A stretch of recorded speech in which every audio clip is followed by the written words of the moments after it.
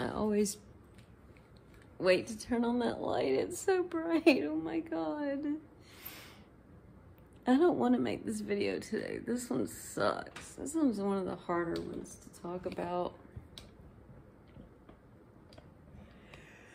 Okay, let's turn the light on. Wow, all right. Oh my God, it's so bright. Oh.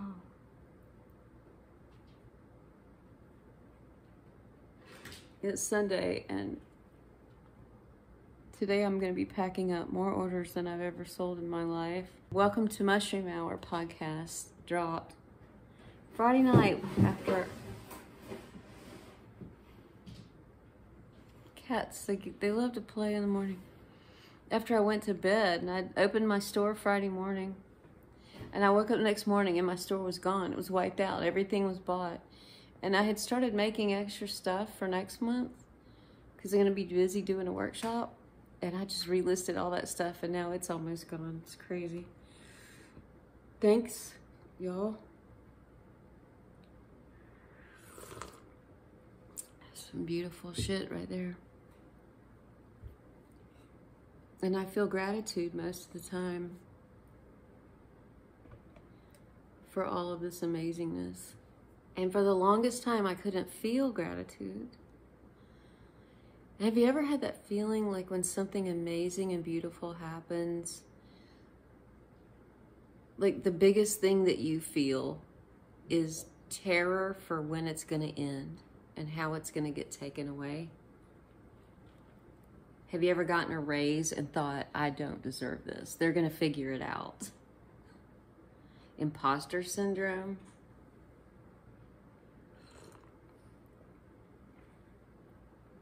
Meeting someone that's so amazing and beautiful, and you're so certain they're gonna not like you, that you sabotage it just to test them, and you wind up running them away.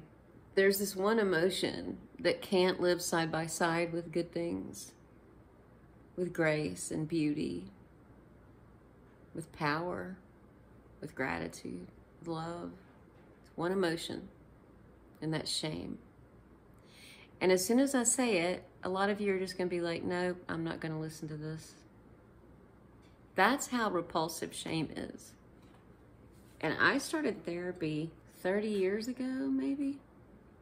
And I was in it for 8 years. And I kept hearing about shame, shame, shame, shame, shame. And I couldn't find it. There's a good chance you can't find it either. There's a good chance that you're confusing shame with regret and guilt, and they are absolutely completely different things. Regret is healthy. Regret you're supposed to feel. That's a natural, healthy human emotion, because we make mistakes and then we regret that we didn't do XYZ ahead of time or beforehand, and then we learn from it, you know? So regret's normal. Most people don't feel regret. They're feeling shame. They're calling it guilt. Guilt is when you hate yourself for something you did. Guilt is when you beat yourself up for something you did. Guilt brings with it a sense of having to pay and punishment. Those aren't shame. And I don't expect you to find shame in this video. But what I do hope is that you now know what you're looking for, because I can tell you shame is going to be at the root of most of your problems. And I'm going to explain to you what shame is, and we're going to see if you can feel it. Most people can't feel it. Most people have a pretty hard time finding it. And I know through all of my years of therapy, I never did find it. And I told them that. I'm like, no, I mean, I feel this or this or this, but it doesn't, because they were telling me how horrible shame is to feel, and I just couldn't find it. It would be until all the way through my life, until 2 years ago, when I felt what Amanita gave me that very first time I took it. So it was in the negative that I felt shame, because I felt power. I felt gratitude and beauty. And I cried because it's the first time in my life I wasn't feeling shame. And that was that rebirth. Then I wanted to address the shame. And that's what I've been doing for the last 2 years. And when I took the blue version of the mushroom, I have to be careful because YouTube censors. Back in October, I took 8.5 grams.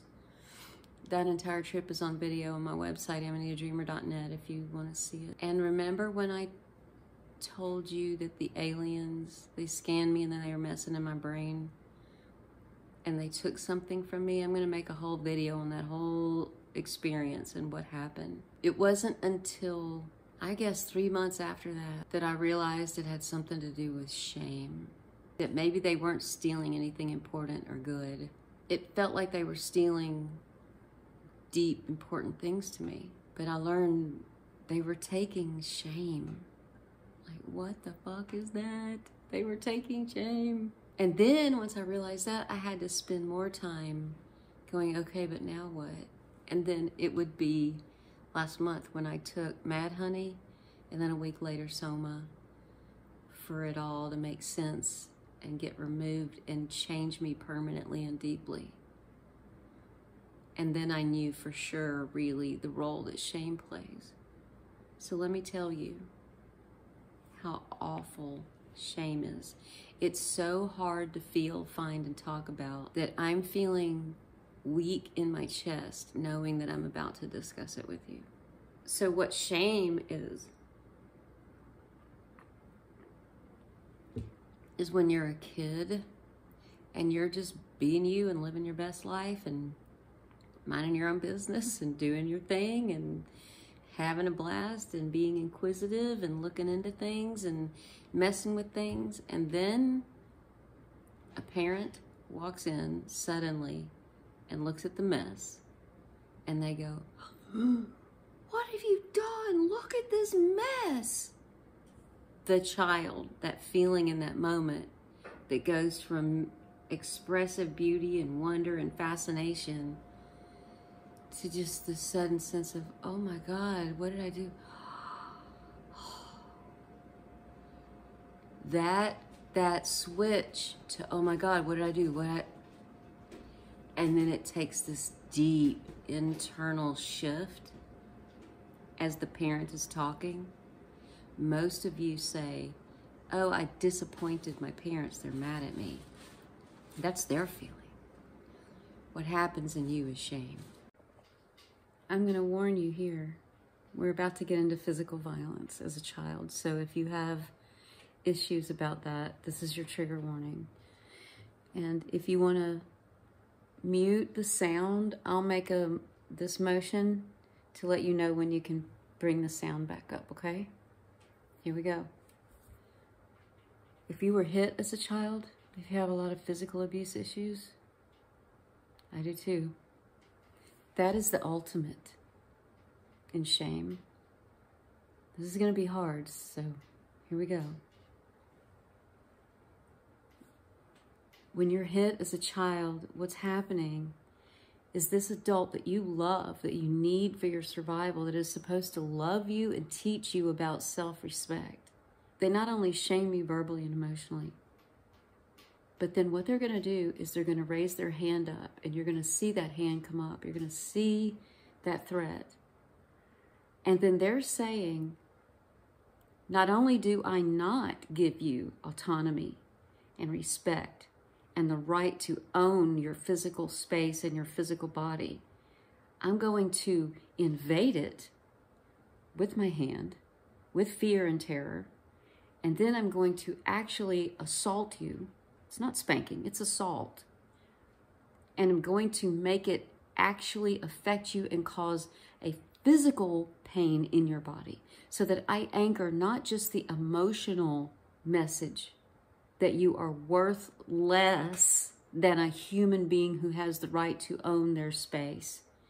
I'm going to say, as the person in authority, you don't have that right, that I have the right to violate the space steal that integrity from you, and then harm that integrity by showing you that you don't own yourself, that other people have the right to break into your sense of self and damage it.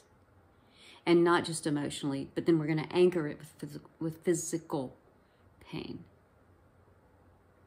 And when you get it twice like that, the verbal shame along with the then physical assault, that anchors it deeply into your nervous system, through the brain, through the mind, through your emotional system in the mind, but then physically into where you were hit. And I have all of that as well. I was held with one hand so that I couldn't get away, and then hit right here in this quadrant of my back repeatedly for years, most of my childhood. It's no wonder then, because I had chickenpox later in my life when I got shingles, that is where it expressed itself. That was the nerve that was the most vulnerable. Why? Coincidence? That all of my pain that I have in my body is right here, and it stems from here, that I've had to go through years of therapy and acupressure therapy and needle therapy and massage therapy, chiropractic therapy, because of headaches and migraines that would start here in this nerve and come up my neck, because I used to be grabbed in the neck and be moved around and then hit. Everything, everywhere that I've ever been physically assaulted is where my pain is today, and I still struggle with it, and it is my hope through finding this shame with all this work with that. I had to step in here and remake this, add this part in. I forgot to add this part in. That I will remove not only the shame from my mind, but also stop this pain. And I believe it's how people wind up with limited range of motion and old and sedentary, because they're old, versus the old people who are still going because of physical assault and childhood shame that's anchored in our nervous system. And if you can work that shit out, then hopefully you can live a better life while you're here and start increasing your range of motion again and claim your physical body back. Okay, you can come back now. It's safe. When a teacher says, you should know better, how many times have I taught you this? There's no reason for you to have failed this or missed this on the test. Even if you feel, but I thought I got it right. What is happening internally that most people gloss over and can't feel because they protect is, yes, what is wrong with me? Why didn't I get it right? I'm so broken. That's the thought. The feeling is shame. When a boss says, no, you can't call out today. I'm sorry. I don't care how sick you are. You need to get here. And you're like, dude, no, no. Well, then you're clearly not a team player, because that's not how this company works, and that's not how we do things around here. You're going to let everybody down. You're going to put all that work on everybody else. In your head, if you do this, oh God, yeah, I'm going to make everybody else suffer. I need to just suck it up and go to work. That's shame. It's not what most people turn it into, which is, oh, I care about my fellow coworkers. I can't let them suffer. I got to do it for them. That was the protective sense of valiance. That's manufactured. What happened that you're trying to cover? Shame. Shame on you for trying to take care of yourself, for being sick, for needing a day off. Ugh.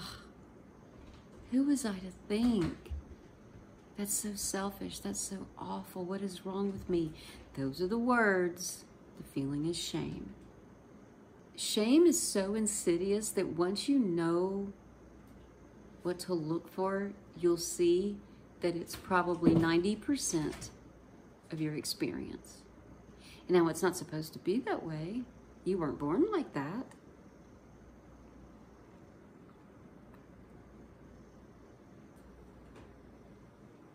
You were born beautiful and perfect.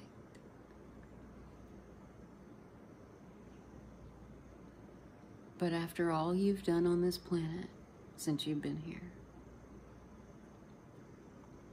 after all the things you've done and the choices you've made that brought you here, you're still beautiful and perfect. And I'm not just saying that. Keep watching all these videos. You'll eventually figure it out. There's no mistake you can make that will render you less than beautiful and perfect, because it's a fucking mistake. Watch my other videos in this series. It's a mistake. It's a mistake. It's a mistake. If you make consistently bad choices, you're still doing the best you can in that moment. That's your best, because somebody did something to you along the line where you were gaslighted enough that that's the best you could do. Or how about this? You might be neurodivergent and not know it. So many more people are neurodivergent and don't know it. And neurodivergent people, not just autistic people, all neurodivergent people get burned the fuck out. Easy. And then the most they can do is maybe get some food on a good day. I know now about it, and I'm gonna make a whole video on panic and anxiety and where it's actually coming from and how to find it. It took a lifetime to find out that I was neurodivergent and autistic. Now I build these days into my life. But imagine being autistic and being told you're broken permanently. Therapists saying that they can't fix you or help you because you willfully refuse to change. That is some serious shame.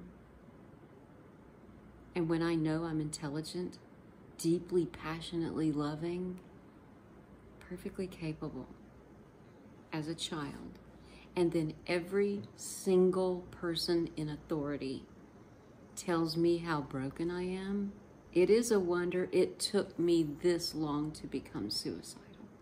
Because what shame does, it's the opposite of your chi or ki energy. It is the opposite of your personal power.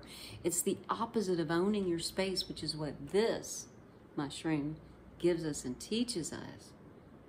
That owning our personal space, which is why I got mine back. It's why I don't have the shame anymore. When you are told how worthless and broken you are by every person and every situation and everything that you want, and it's all taken away from you, you begin to chip away at it for yourself until you're nothing but shameful, worthless, and shouldn't be here.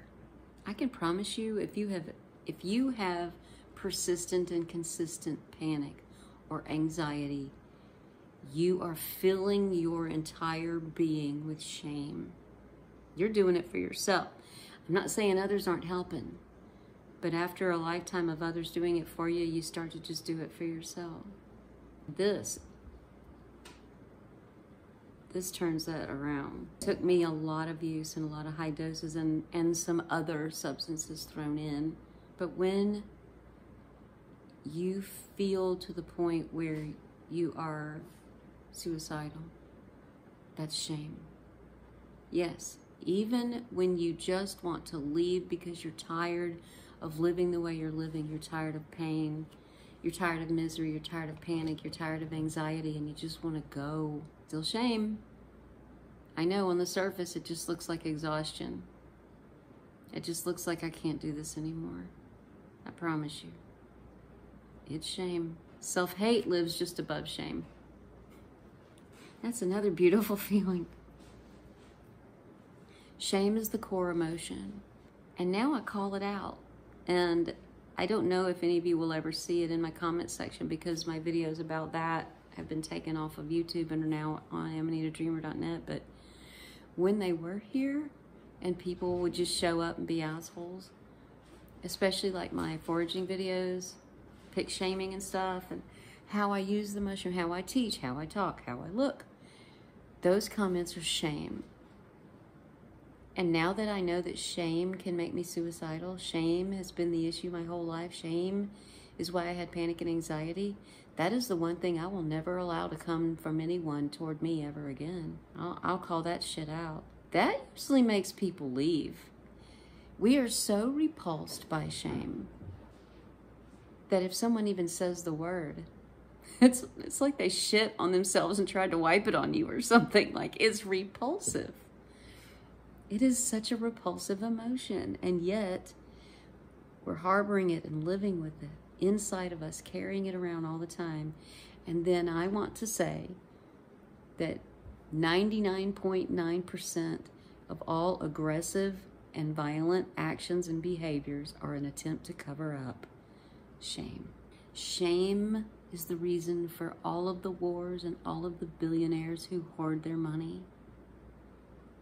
Shame is the reason for hoarders in general, no matter what they're hoarding. Shame is the reason for body dysmorphia and eating disorders and the use of drugs that are destructive. Y'all wonder why I talk about this the way that I do. When you're dealing in these core emotions are what drive the behaviors that are destroying each other and ourselves in this planet. And that is the one that fixes it. Shame is the reason for all of the negative emotions you tell yourself about yourself. And shame is the reason why when something good happens to you, like your Etsy store selling out twice, that instead of being able to just sit in the beauty and the love and the glory and the appreciation and the gratitude and the love of it, all you can think of is, I don't deserve this. Something's about to go wrong. It's going to go terribly wrong. It's going to get returned. People are going to be... No, I'm trying to... People are going to be disappointed. They're going to send them back. That's shame. Please stop. Is it any wonder then that of all the people that need beautiful things the most, it's people that have a lot of shame, that are having panic and anxiety, that are feeling defeated, that are exhausted. Those people need the joy, the beauty, the love, the safety, the comfort, the ability to breathe. And you can't, because shame is taking its place. It's sitting there instead. And you can say, yeah, but what about just trauma? Like what I went through with Hurricane Katrina. And I lived with everything happening that I couldn't have anything good. Everything kept getting taken away from me. Just one after another. For a freaking decade, I lost everything. Oh, the cats are in a mood. After a while, you just get trained, and that's PTSD, right? Shame is still underneath that, because when the bad things first start happening,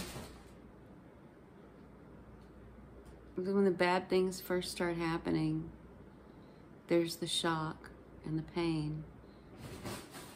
But then when you can't do anything to make it stop, that's when the shame starts.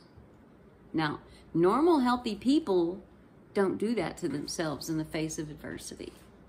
People who were not shamed as children, which is very few of us, they have such a good sense of self that when they wind up in a really shitty situation and things just keep going wrong, they break it down. Well, we can talk about that. That's another whole survival thing. People who survive these I shouldn't be alive events, you know, like stranded in the ocean and stuff. People that just really shouldn't have made it out of some unbelievable stranded or awful wildlife experience. Those people, the survivors, a lot of them die. But the ones who survive, there was a study done on the ones who survive and the traits that make up those survivors. And one of them is this ability to not internalize what's happening. That is some strong, powerful, key life force energy right there. That is the opposite of shame. Those people exist. It's weird, isn't it? I'm happy to say today that I feel like the bulk of my shame is gone. But I wonder if it'll ever be gone, like all of it. We'll see. I have a long ways to go with entheogenic use. It'll be interesting to find out. I'm definitely going to be using the blue one again to go deeper into all that, because like when my Etsy store, when all of it happened, I walked around in a fog yesterday, not really knowing what to think. I wasn't negative. I felt amazing about it. I felt gratitude. I felt all that love, man. The love. I could feel it.